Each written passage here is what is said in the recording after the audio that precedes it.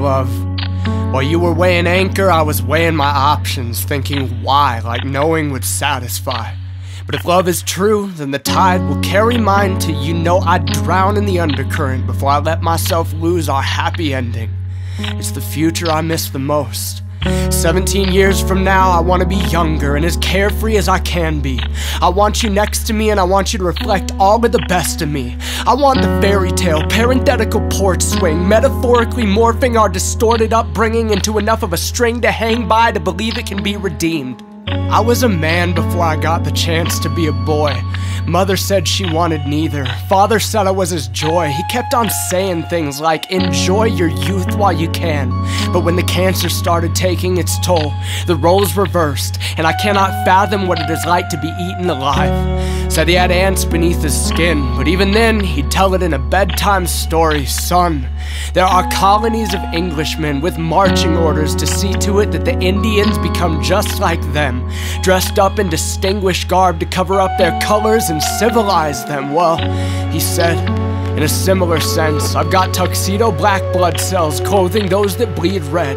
If you can laugh along with me, the irony is that I'll be better dressed than I've ever been when I lie to rest here in bed. And you wondered why that Indian fort was the one left standing. I made sure the natives won every time we play that game.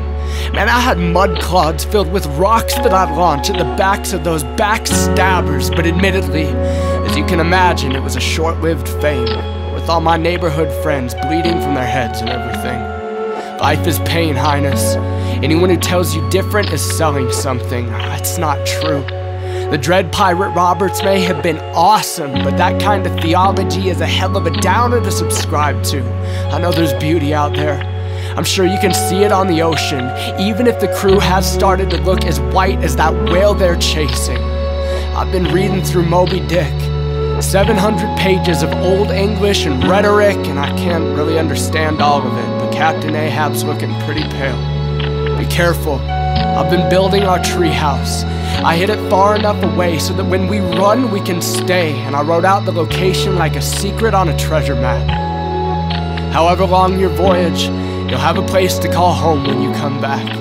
The ladder was nailed to the trunk, and I started hammering the foundation to be sure that we have something to build our future on. How I long for the day that I get to see your face, my strength, my hope, my song.